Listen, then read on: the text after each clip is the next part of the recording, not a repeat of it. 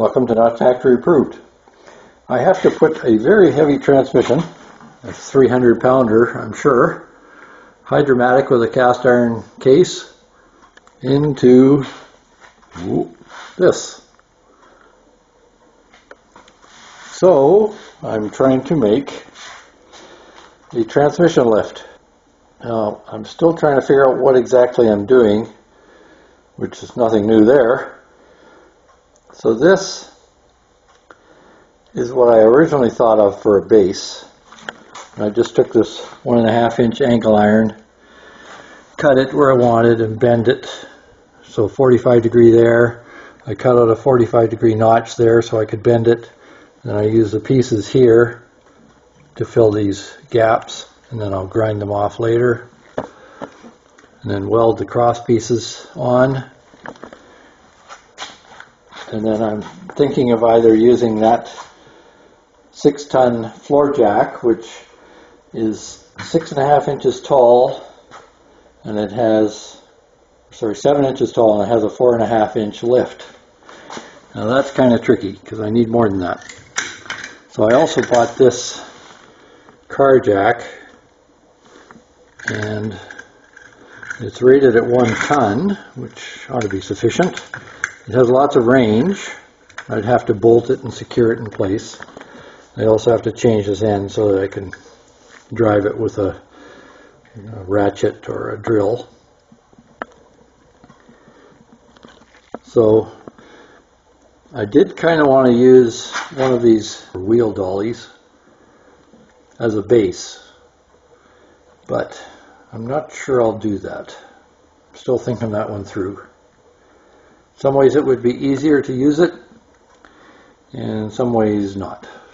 And I'm getting a little short of metal, and I haven't found a good supplier locally yet, so after having moved.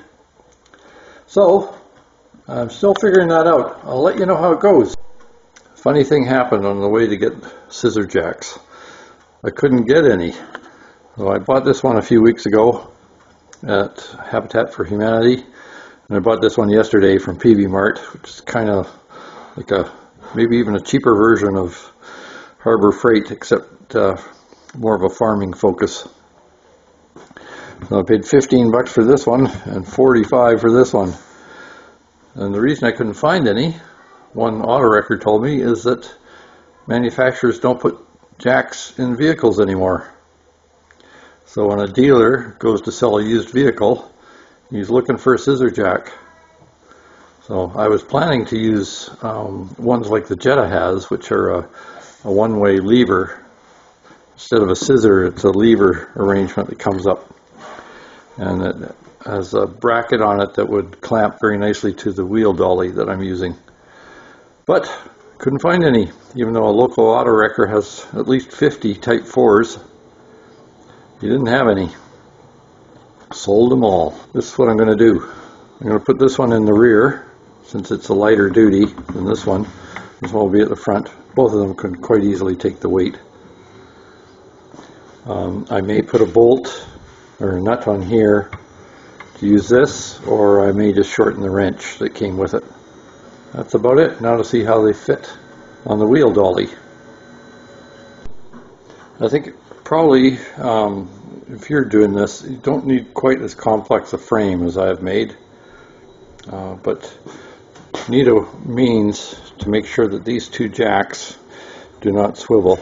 So I put them at 90 degrees to each other to sort of stabilize things a bit. The torque converter cover on the hydromatic rests on here. So I'm going to move this bracket back down underneath. And then I probably will just put bolts and nuts through here. Don't really want to make everything welded together. And likewise here, bolts and nuts. This part is okay, it can stay on top. This can stay on top. This I think I'll put on the bottom. This is the beauty of having designs in your head. It's easy to erase them. So here's the frame for the transmission lift. I've cut the front bracket free bent it slightly, and so that will be now on the bottom. You're looking at it upside down. And then I will weld that there, and I'll drill 2 to 4 holes, haven't decided yet, on each end to bolt to the jacks. One this end, one that end. And it should fit just nicely on the car dolly. I might have to cut recesses in the car dolly so that the jacks are a little lower, but I'll do that now to measure how everything fits. So with the welder, you do have to keep an eye on the duty cycle. It's a little more prone to overheating now, I think, because it's got the diodes in there. Before it was just a transformer, it could cool. It could take more current through it. But semiconductors do get hot when they have a lot of current going through them.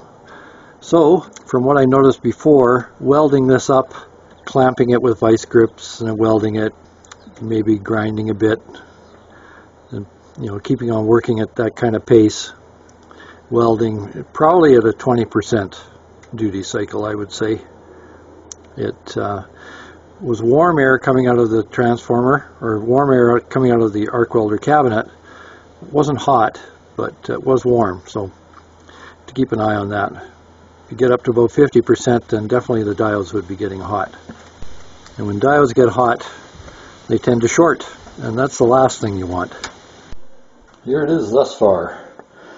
One jack at the back, 90 degrees to the one at the front. Hopefully that will make it slightly more stable. I had these flathead screws. They're actually meant for a garage door. Years ago when I had a broken garage door, I bought a box of these screws because it was cheaper than buying them individually. And I have a bunch left. So they're perfect for this. The back's not so important. I could have used regular bolts. But the front, just in case the torque converter ever gets down there, depending on the transmission. And then I'll put those 2 small slats in the middle just so that the pan of the transmission can't fall between. This is just a little too wide for this transmission, so you can, if you're very careful, rest it right on the edge, but it's much easier just to put those crossbars in. And so the one at the front will drop down. I have to do something here yet to hold it. I have to allow enough room for the casters to spin, because the whole point of this is 4-wheel steering. I can move the transmission around easily under the car. And the back will mount on top of the car dolly, because transmissions are always higher at the back than they are in the middle. The design process continues. Yeah, let's see what we got here for a little inspection. So there's the jack at the rear, and the mount is underneath the mount but not touching it. We've got 3 brackets across, and obviously my measuring wasn't very good. I estimated where that should fit, and it's not very good. It's missing the point. So I'll put another one in there just to be sure. We'll see how it fits. I might have to put a stop at the back, or just let it slide back to the end there. It should be okay here for going against the motor. Should work fine. Let's see if it can be jacked up. Okay, it does lift. One thing I do have to watch is the jacks have to be bolted down. It provides just a little too much of a pivot point. Fortunately, I left it connected. So that's one thing I have to do. I really hope I don't have to put outriggers on this thing, but it looks like it should balance, as long as you don't reef it too much sideways, and that could get to be a problem. So I might have to put outriggers on it yet. If I could do something that bolts and just clears the floor, that's another possibility. It doesn't have to have casters on it. So, to mark some holes. Please don't forget to like, share, subscribe, or even notify, or any of the above, or all of the above. Thank you.